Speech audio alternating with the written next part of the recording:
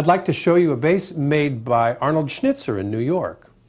For this particular line of basses, I believe what he does is imports wood and perhaps partially worked from Germany and makes this line of basses.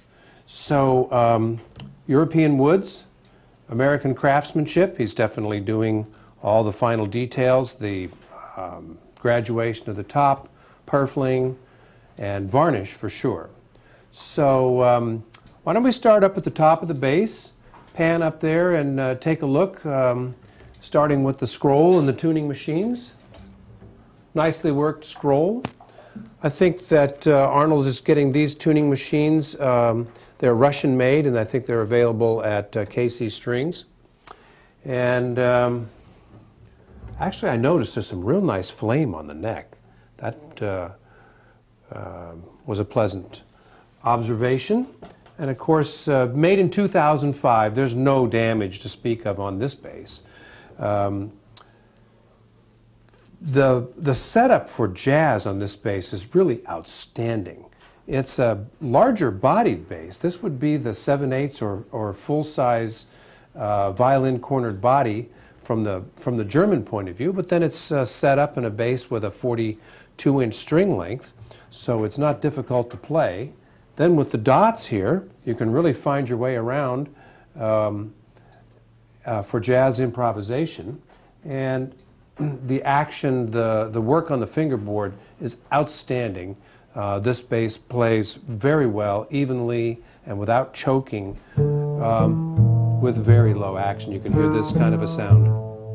And I would say that that's 3 millimeters down here at the bottom of the fingerboard.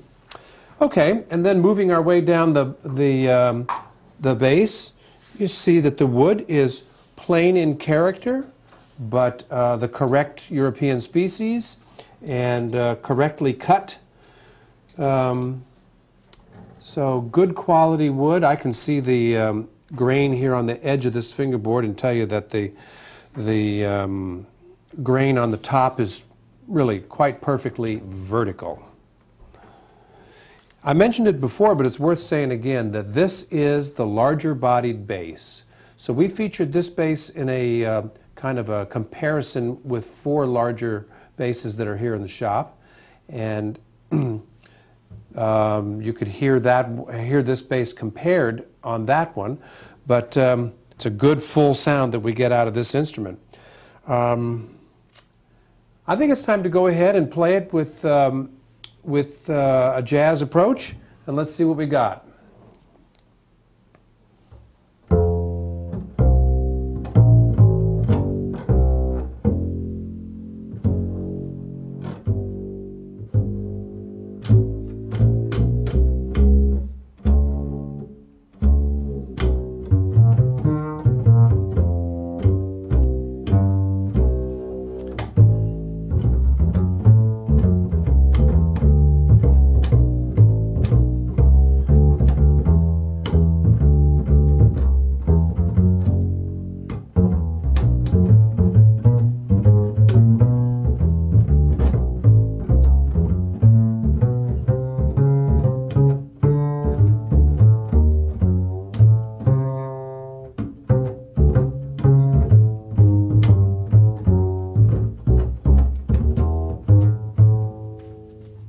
Let's try some higher notes.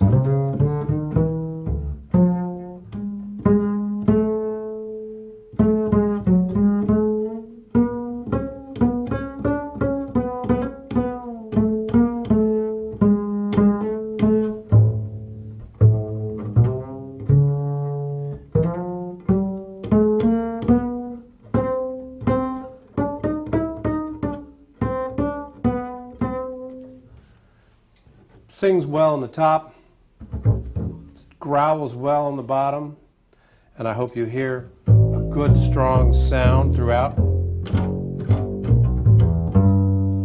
So it sounds great as a jazz bass, and you really don't have any excuse for losing your way around with dots marking the full 2 octaves.